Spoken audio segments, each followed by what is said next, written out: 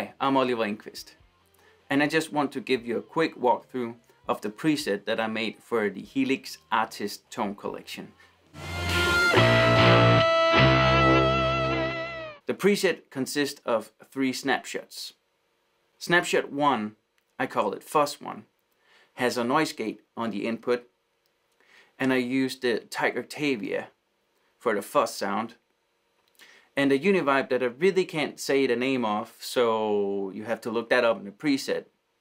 And I used the dynamic ambience for short verbs, which is set up in parallel. And it sounds like this.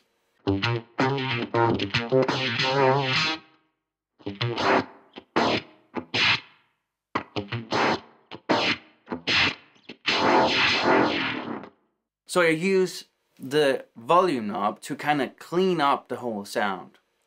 So my volume is just between 3 and 4, and I know that's quite relative because that differs from guitar to guitar. But here on this strat,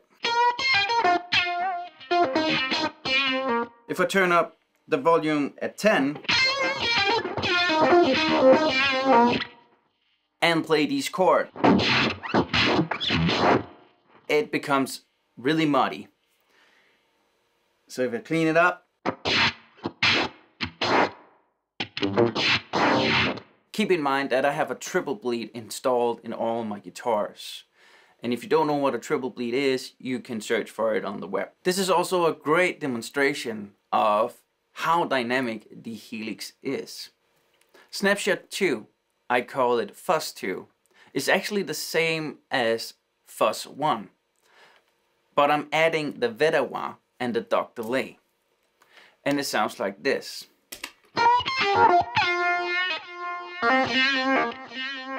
And if I put the volume all at 10,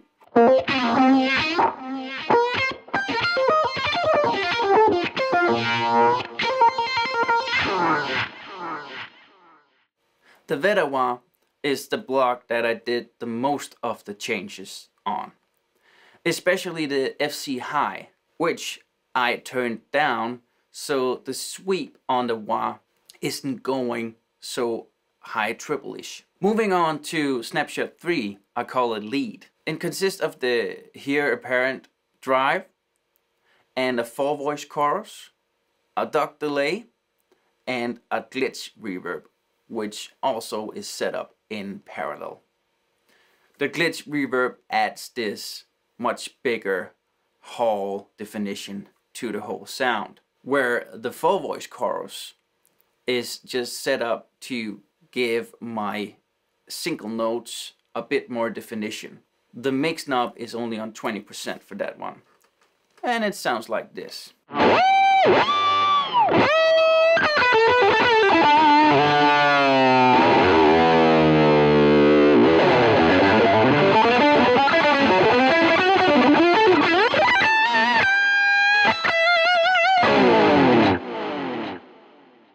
The main amp for the whole preset is the Placated 30, which is set up quite hot for everything in this preset. All that is running through a cab called the 1x12 Cali EXT. There's really not much to it, but a big part of the whole sound is how the blocks are patched. These snapshots are part of my main preset that I use on a daily basis. That's also why that there's space in between the blocks. I could have relocated them, but I thought it would be cool to keep it like this so you can get a snippet of how I patch my preset and maybe add some of your own stuff to it. So this is the preset that I chose for the Helix Artist Tone Collection. Thank you for watching. I hope you will be downloading this preset and get a lot of fun out of it. Hope to see you out there. Peace.